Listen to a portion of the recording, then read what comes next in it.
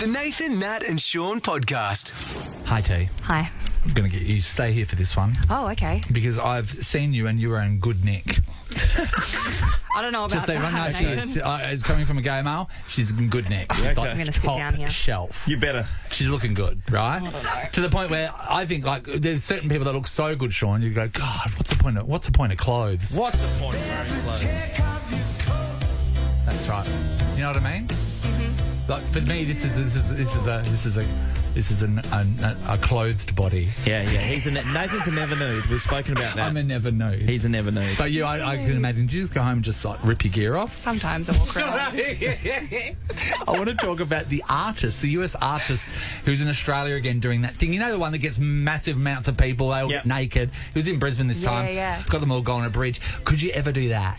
Oh, I think that's just drawing the line for me. I don't think I could. I don't have... Nah. You can't meet somebody for the first time and their penis. You know what I mean? It's a bit much, isn't it? You literally just can't, Shaun.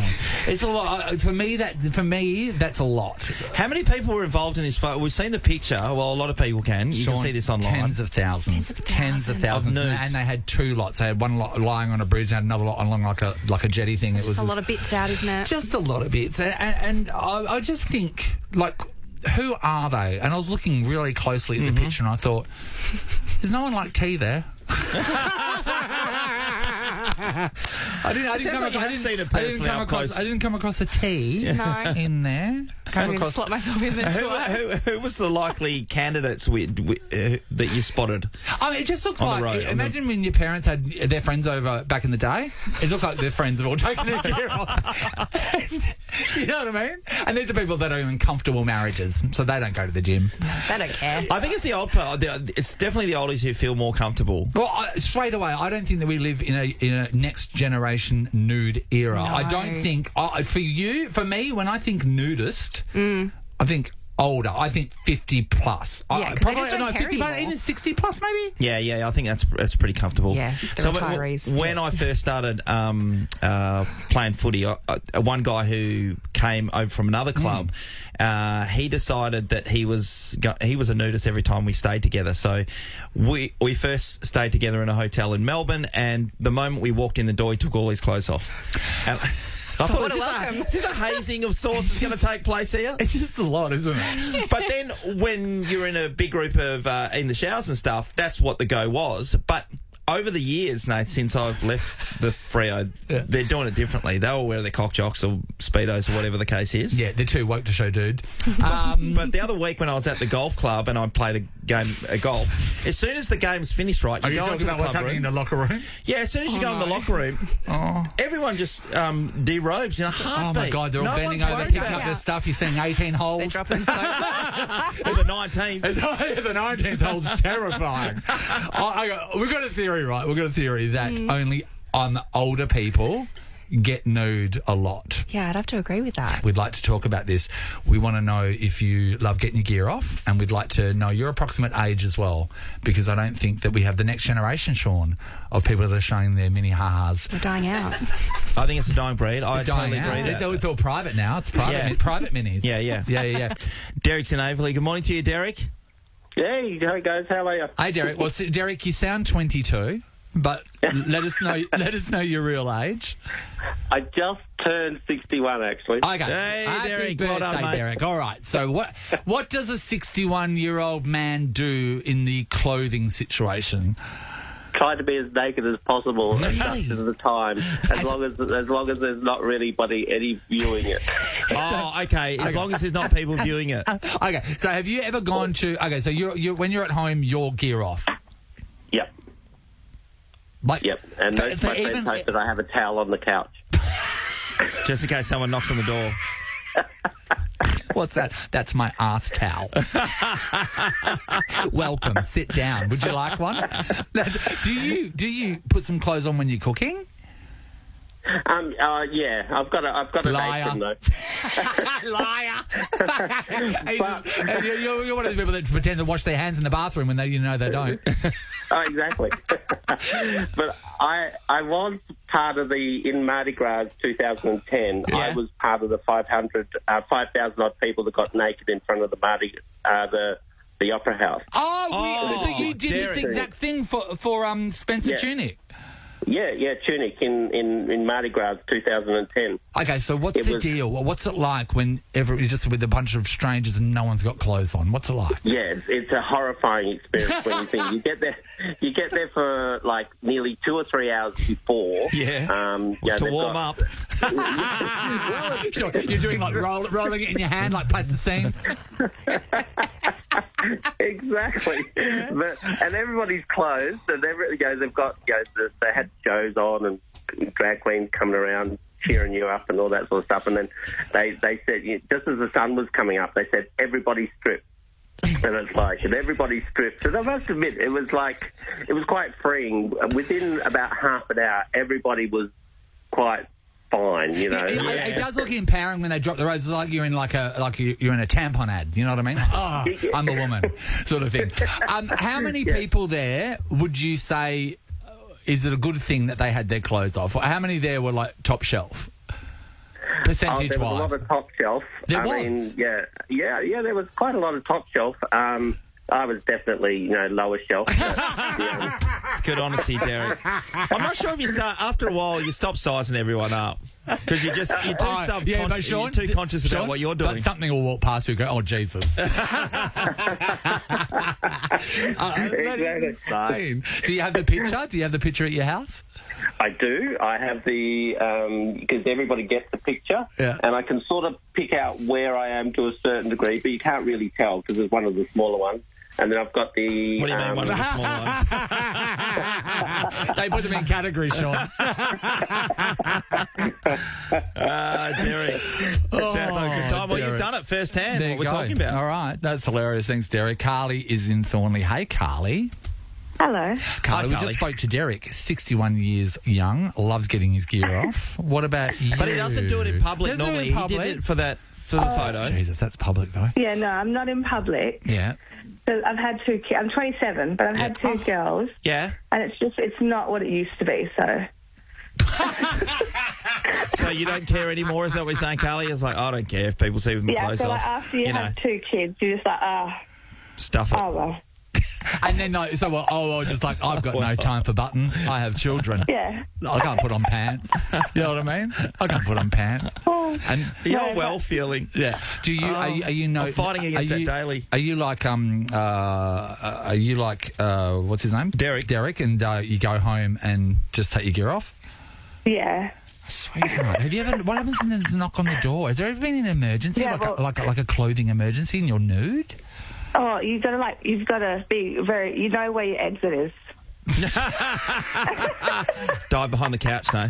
That's a safe spot. Yeah. No, I was in my house once, and the post lady came to the door, and she's seen me. I'd never run so quick in my life.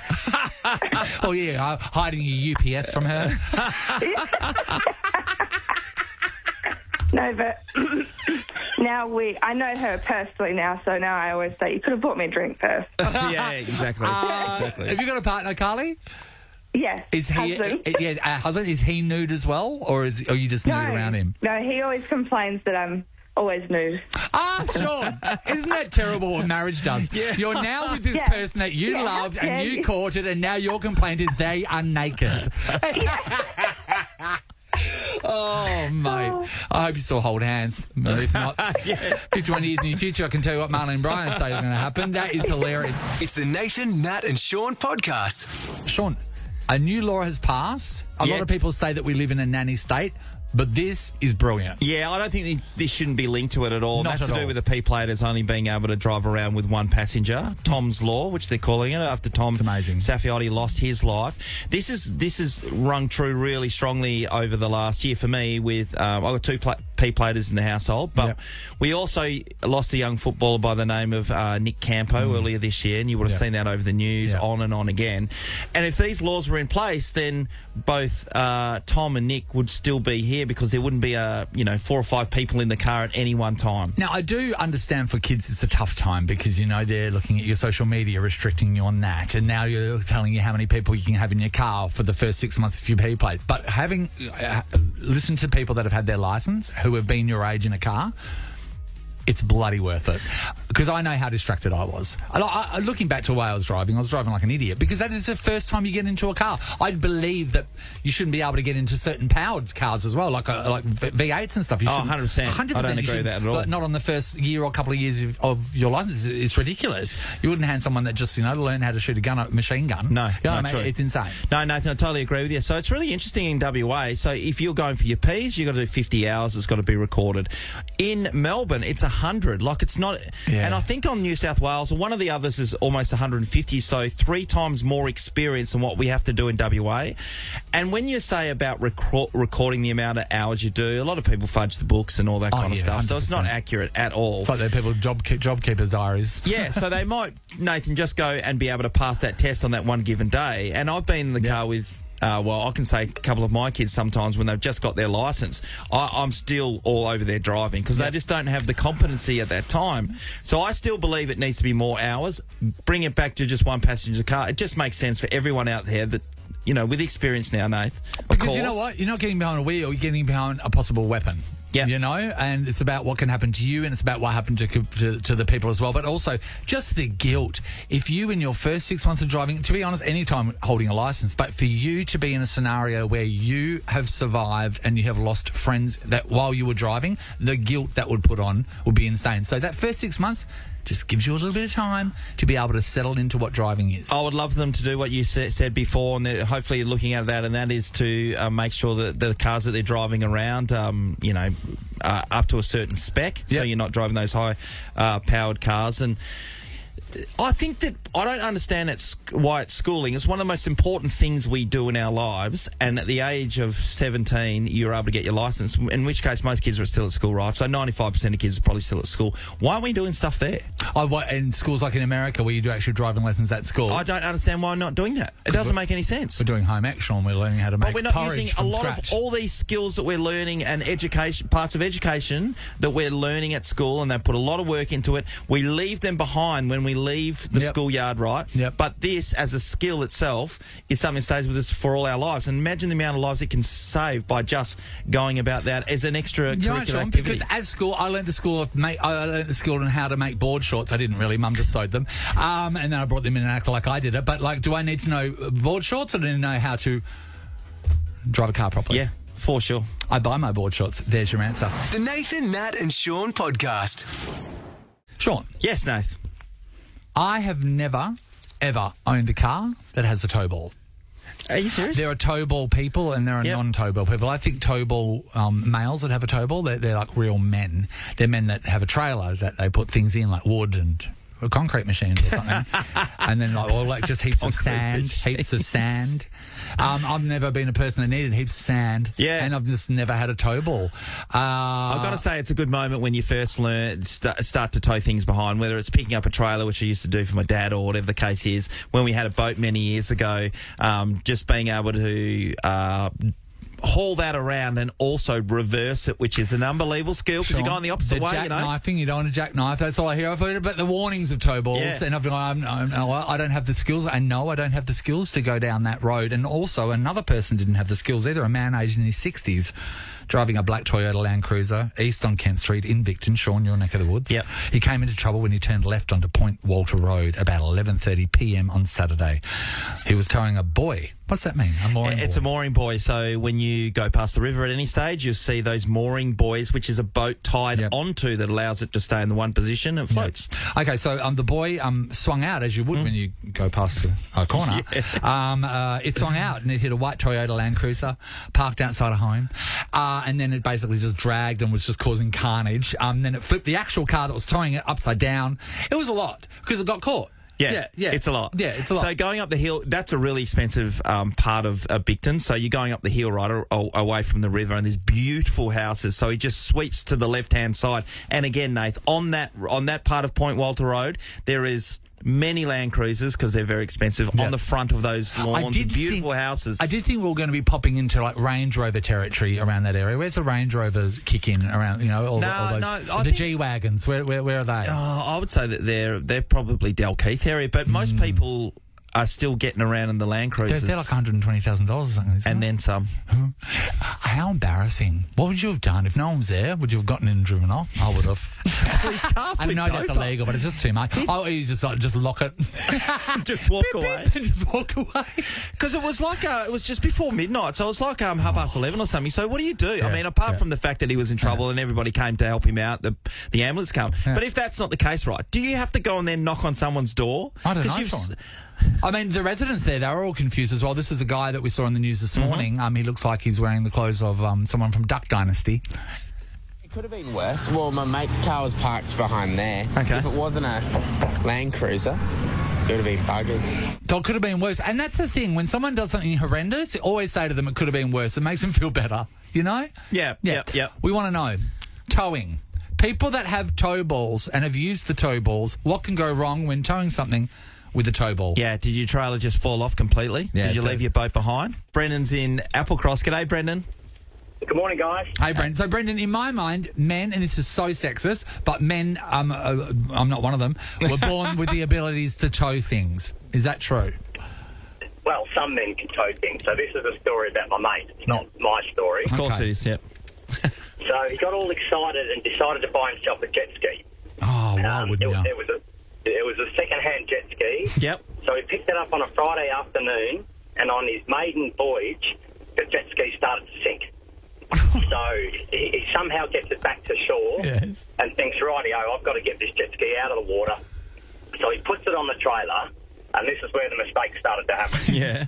So because it was a brand new jet ski that's for him, the shackle that you tie the jet ski on wasn't on the trailer, so he had no shackle. So he thought, it doesn't matter, I've got the strap, so I'll just keep the strap on it. Yep, I'll strap it down. He's just the hook that he winds it onto the trailer with.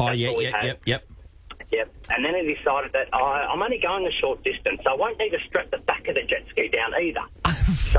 And obviously he's quite frustrated with his situation because he's bought this new ski and it doesn't work. Yeah, of course. Properly. Okay, so then he's in Applecross. He pulls the ski out of the water, heads down to turn onto Kingtail Road, and takes the corner too sharply. Well, the jet ski wheel clips the curb, bounces up. Yeah. The trailer comes off the tow ball, so now the trailer's being dragged by the chain only. Yeah. But not only that, the ski bounces off the trailer and he's now skidding down the road 20 metres behind him, and he's pulling it along by the strap. Oh, okay. All the fiberglass is just getting smashed. He said the sound was horrendous. So when he finally got out and walked down there, a lady behind him decided instead of overtaking him and just going past, she would stop. So nobody could get past. So as time went on, there's 20, 30 cars piled up behind him as he's blocking the road, and everybody's just shaking their head. Well, I mean, seriously, some people are going, that's not how you use a jet ski. No, that's not. They don't go on the road like that. They don't go on the road. They are the motorbike of the sea, not the motorbike of the road. Sean, I've heard they're designed for the water. So that's... How did he get it lifted up? Did he have to get someone with a high-ab or something to be able to pick it off the road? He was lucky. A big four-wheel drive came past that were towing two jet skis behind him, and four blokes jumped out. They had a chuckle, and they said, no worries, fella, we'll pick it up and we'll put it back on your trailer for you. Because the only thing left to do would be to hopefully not too many people are around, get a screwdriver under the license plate. Do they have license plates? No, they have stickers with their numbers. Peel the sticker off and just walk off. Yeah. Just walk off, Sean, and sometimes it's best to leave it. Thanks, buddy. Brendan. Hey, Paula's in Duncraig. Hey, Paula. Hello. Paula, are you a lady that tows? Yes, I do. But this story is like the other man. Yes. Who is a friend of ours. Yeah, okay. Who had the incident. They had an ex-Ambulance car, but then they upgraded, and they were then getting some petrol down south and forgot they had a different caravan and went under the roof. Did the drive-through and forgot that they didn't have the same height caravan. I smashed the whole top off. And those people, doesn't matter what they've gone through, what situation put them there, the fact that they've got a new caravan, anyone that's driving past just goes, what dickheads. And that is the worst, isn't it? That is the worst. Unfortunately, definitely. When we drive past and we look at where it was, like, oops. When you just have something dickheadish like that, does you covered by insurance? Yeah. Oh, well, if you got the caravan... For dickhead things? Yeah, there's no things about... I mean, because you can... Yeah, I know you're laughing at me, Nath, because you see me doing this all the time. But there's no law about being a dickhead. Okay, great. I was just sort of worried because I thought the show would get shut down. Simone's in Lansdale. Hey, Simone. Hi. All right, who's towing, Simone? I was. Oh, great. All right, I want to see if a lady can tow. Do it. A lady can tow, but not very well. That's okay, that's okay. What happened with you, Simone? Last year we were in the middle of the Wanneroo fires and my husband was racing back from work to try and get some of our cars out of the property, and I decided that I wasn't going to wait for him. So I loaded the race car onto the trailer. What race car? What sort of race car is it? An off-road race car. Yes. The next door neighbour, who's actually an off-road racer, helped me load it, and hubby said to me, no matter what, just make sure it's in park before you leave. And I went, yeah, cool. The next door neighbour loaded it. He's a driver. He would have put it in park. Yeah, of course he would have. And off I went, and 3 streets later, I braked to go around the roundabout, and the race car came through the back of my car. Oh, no way. So what, how far in the back of your car? Like, what happened?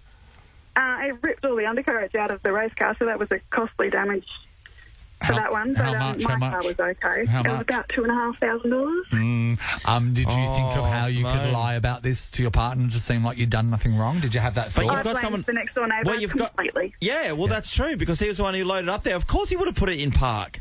Yeah. The handbrake on. Yep. And then also, at the end of that, while saying what happened, there was the neighbour, then you got to cry.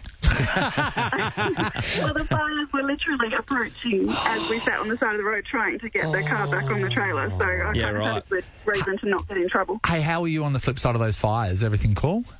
They got to across the road from us. Oh, mate, I'm so lucky that we don't live in the fire areas. Yeah. It's it's unbelievable stuff. Glad that you're safe, Simone, but that car, not too good. Let's go to Martin in Mount Helena. Hey, Martin. How are you? Good, buddy. Martin, was it you towing or is it someone else?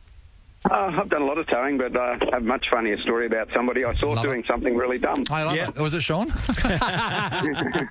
No, it wasn't Sean. Yeah. I was at the boat ramp in Cairns. I just pulled my boat out of the water and was tying it up, and it was very busy. And there's this guy with a brand new Land Cruiser and a beautiful big boat. And because it was busy, I could see he decided to do the quick launch trick, which, if you know what you're doing, is great. You basically unfasten your boat, you unhook it at the front there. You back down the ramp, tap the brakes, the boat slides off into the water. Oh, okay, Somebody with a rope holding it on. Yeah. So it's like when a bartender's on the other side of the bar and they just fling your drink at you. Yeah, I got you. Yeah. Works really well if you know what you're doing. But this day it was low tide in Cairns. It was a fairly sizable tide, and the bottom of the ramp was slippery. So this guy backed down the ramp, tapped his brakes, and the car didn't stop. It kept on going. Sliding. Straight into the water. The boat floated off. The person who was holding the rope for the boat was so shocked they let the rope go, so the boat floated away as well. And we watched this Land Cruiser slowly settle into the water and disappear. No way, Martin. It went right in. Yeah, it went right in, all the way in and floated away. I actually swam out and hooked a rope onto its tow bar and dragged the rope ashore, and we tied it off so that it wouldn't go far. And then some tow truck people came along that, and they hooked it up and pulled it all out. I don't think people realise, because of the name, it's a Land Cruiser. It's supposed to go on land. When a car goes in the ocean like that, we've seen it so many times, right? When they pull it out, can you... What's the deal? Can you salvage that car? No, it's right off. Salt water destroys it. That's the end of it. Yeah. Wow. Big time Land Cruiser. We're just talking about how expensive they are, mate. They are not bloody cheap. Oh. No. Wow, that's huge. Thanks, buddy. Nathan, Nat and Sean is a Nova podcast. For more great comedy shows like this, head to novapodcasts.com.au. Nova.